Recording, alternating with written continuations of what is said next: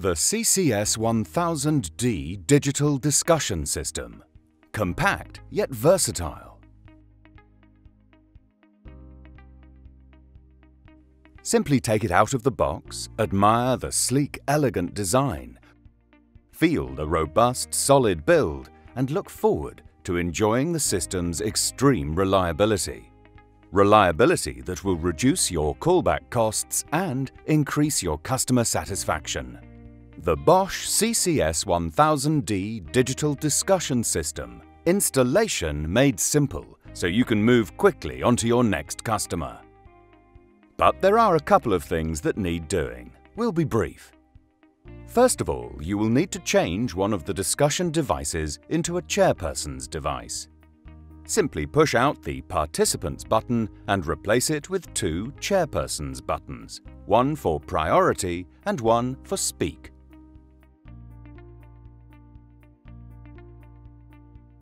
This interchangeability means you need to stock only one type of discussion device. Even your inventory is kept simple with the CCS 1000D digital discussion system. The discussion device has a headphone socket and built-in volume control. So meeting participants can listen as loudly as they want, without disturbing their neighbors. Like everything else in the system, the headphone feature is plug and play.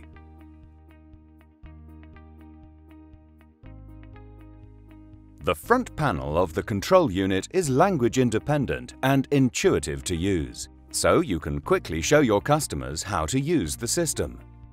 On the rear side of the control unit, simply plug in the power source and connect the first discussion device. Further discussion devices are connected via a daisy chain connection. Two discussion device input ports on the control unit allow 2 × 40 devices to be connected.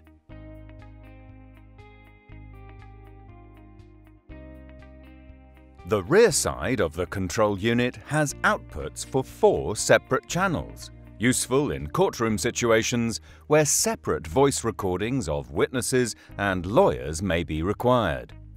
There's also inputs for external sources such as interrupt microphones or public address integration, for example. And a network connector for a wireless router, necessary for tablet operation and automatic camera control.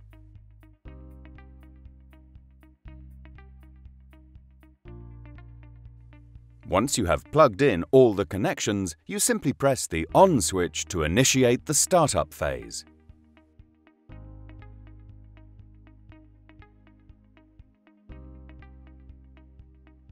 You will need to show your customer how to select the volume for the discussion devices and for the control unit's headphone socket, simply by touching either the plus or minus signs.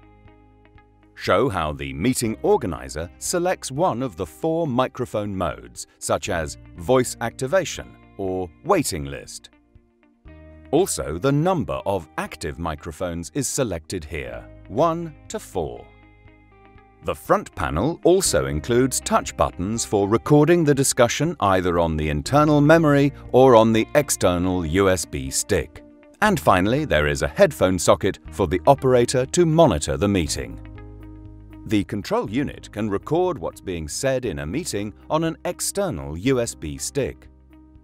The control unit can take a 128 GB USB stick and record more than 4,000 hours of discussion, so there's never any danger of running out of recording space.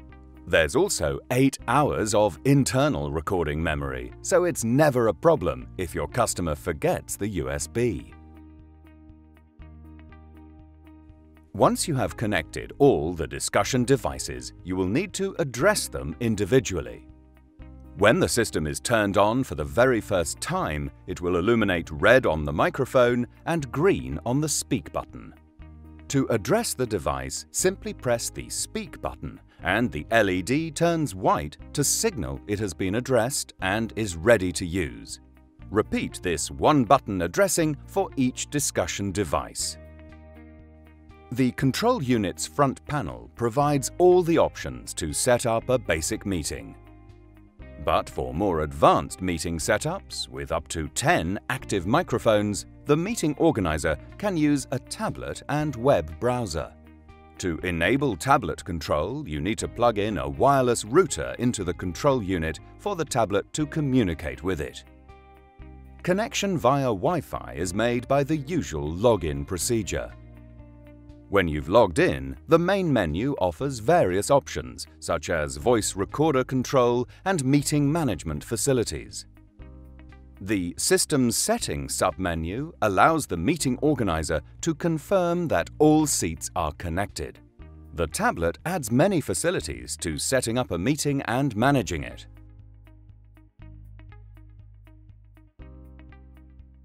The cameras and control unit have native support built in. So all you need to do is connect the cameras to the control unit via a router. You then hardwire the cameras to the router. What could be simpler? Once connected, the cameras need to be initialized. Simply press the Camera button on the main menu. Choose a camera and receive the live feed via the built-in web page of the selected camera. Then, for each seat, select the camera and assign a pre-position so that the camera turns to the correct seat when the meeting participant presses the Speak button.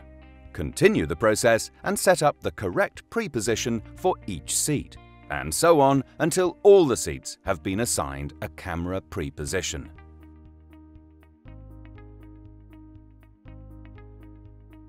First, check that all the discussion devices are connected.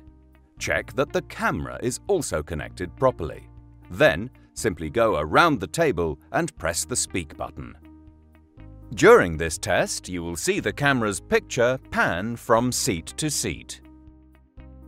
But once assigned, a frozen image will ensure that the picture goes from one seat directly to the next, without panning. And that's how to install the CCS 1000D digital discussion system. Now let's get to that next customer. For more information about how to install the CCS 1000D digital discussion system, please refer to the instruction manual. Bosch, invented for life.